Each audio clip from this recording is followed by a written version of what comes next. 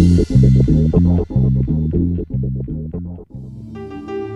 1995, African-American civil rights activists planned the Million Man March on Washington, D.C. to unite the Black community against social and economic ills. One of the organizers of the march was the Reverend Louis Farrakhan, who made numerous homophobic statements on record. Keith Boykin, who was at the time the executive director of the National Black Gay and Lesbian Leadership Forum, recounted to In the Life how Black gay men stood proud in response.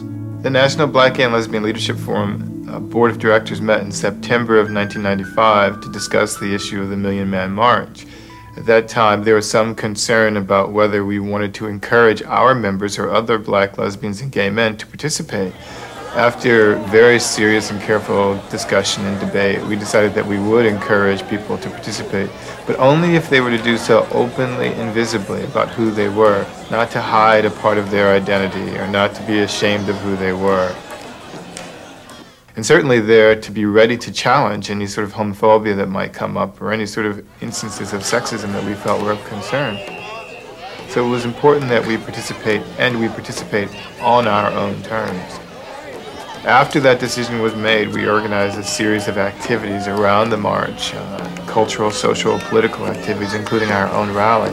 And we marched onto the mall where the event occurred, and we were warmly received, very enthusiastic, positive responses. I felt all along the march route. The throng of Black men who lined the streets and who were in the streets parted like the Red Sea when we came through chanting "Gay Men of African Descent." I mean, it was just a wonderful, powerful, motivating, moving, inspiring experience for me, and I think for all the people who were there. I think what we learned from this experience, though, was that when we come out and when we are not ashamed about who we are as Black gay men and lesbians, that our community, the Black community, not only accept us, they respect us more.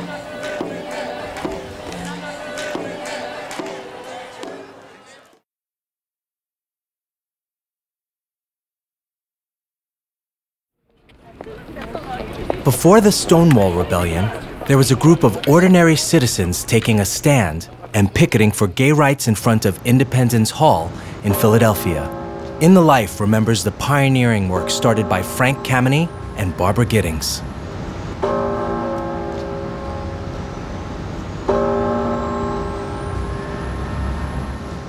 This is the front of the famous Independence Hall in Philadelphia, and this is where we had gay picketing demonstrations every July 4 from 1965 through 1969. People think of the Stonewall Rebellion as the start of the gay civil rights movement. That's a myth. There was a movement starting back in the late 1940s, and it gradually evolved, and it picked up steam, and we were doing this very revolutionary picketing in the 1960s before Stonewall ever happened.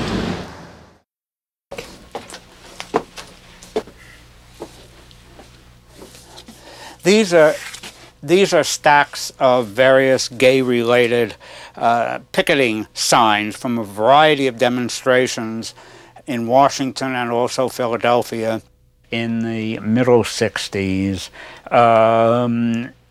Activism and expressions of dissent hadn't reached the levels that they did by the latter 60s. And picketing in some such places as the front of the White House was the extreme expression of dissent par excellence. Things hadn't gone beyond that yet. There had been a big debate within the gay movement about whether or not we should have public demonstrations.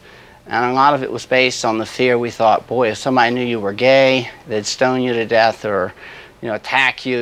We didn't dare walk holding a sign saying that we were homosexuals. See, in those days, people thought it was very much smarter to pass, and that people who didn't want to pass were just inviting trouble. Nobody was out then. I was probably, certainly for example in my group down here, I was the only person who used my own name.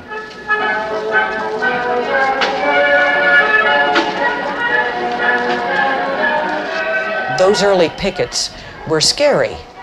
It was scary because there were so few of us who could take the risk of being so public. For example, what if my boss sees me on the 6 o'clock news and fires me? Or what if my picture appears on the front page of my parents' hometown newspaper and causes grief or shockwaves in the town? And what if some bystander starts throwing insults at us, or worse, bricks or stones? And what is the government going to do with all those photographs and tape recordings that they're taking of us? We had a dress code, and it's easy now to look back 35 years later and laugh at it and make fun of it, because it was a very strict code. But I think it was appropriate for the time, and I strongly supported it at the time, and I think it was right then, because we were trying to get across a very unpopular message. We didn't want people to gawk at us. We wanted them to gawk at the messages on our signs and in our leaflets. Well, the philosophy was to make us look normal, the way everybody else looked. So we succeeded so well that, as Frank Kameny said, some people thought we were actors. I remember specifically when we picketed in front of the Civil Service Commission, my approach was, we want them to employ us.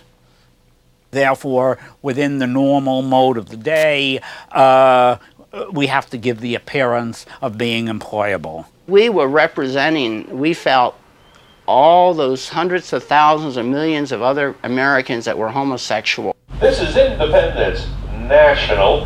What we saw it was a chance to remind Americans on July 4th that we were equal citizens. And what better place to do that than in front of the Liberty Bell? Independence Hall is where the thing was done. Both the Declaration of Independence and the Constitution were right there. It was right after the parade, the July 4th parade, and the folding chairs were stacked up still, and then everything had been dismantled, the bleachers. And so then we came on and picketed. I just felt a sense of commitment and a sense of passionate involvement. You know, it didn't bother me if people were negative, and there was a surprising lack of negativity there on the part of bystanders. I think they were surprised, but they didn't give us any trouble that I recall. There was a photographer there who told me that all I needed was a good man, you know. Or perhaps he even said that all I needed to do was sleep with the man. And I said something like I didn't need that or something, and I just filmed, you know, and he stuck out his tongue at me. Otherwise, it went off fine, and then at the end, on a signal, everybody, we had, you know, signs on sticks, and everybody flipped down their signs. The demonstration was over. Once the flag lowering music that was from the loudspeaker started, and we saw the flag lowering, we all stood and put our right hand over our heart, just to show that we were good patriots, and we respected the flag. You know, we were first-class American citizens, and we have wanted, that's a message we had wanted to tell everyone from the beginning. We are first-class citizens. We are not marginal people. I feel that those demonstrations led directly into Stonewall in '69, and that without our demonstrations starting in '65, Stonewall would not have happened, because what they did was to create the mindset for gay people who had never ever before done this to demonstrate publicly, to dissent publicly, to do things out in the open. And nobody had ever done this before. The 1969 demonstration took place just about a week after the Stonewall Rebellion in New York City. A lot of people who were fired up by the fight against the police at Stonewall came down to Philadelphia or came from other cities into Philadelphia and joined the demonstration, and it was the largest we had ever had. There were about 150 people. That sounds like very little today, but for us, it was a huge turnout. Here we saw men in blue jeans, T-shirts. We saw a mixture, and it was like the transition from the old to the new. All of this, it was sort of a movement pulling itself up by its bootstraps. If you want to pursue the metaphor, we created the bootstraps, and then other people pulled and pulled and pulled, and up it went. And pretty soon you have marches on Washington with hundreds of thousands of people.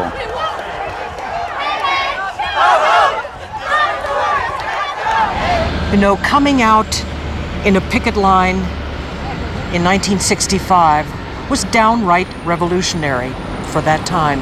It took gumption. It really took gumption and the conviction that we were right and the world was wrong. We were just at the start of cracking that cocoon of invisibility.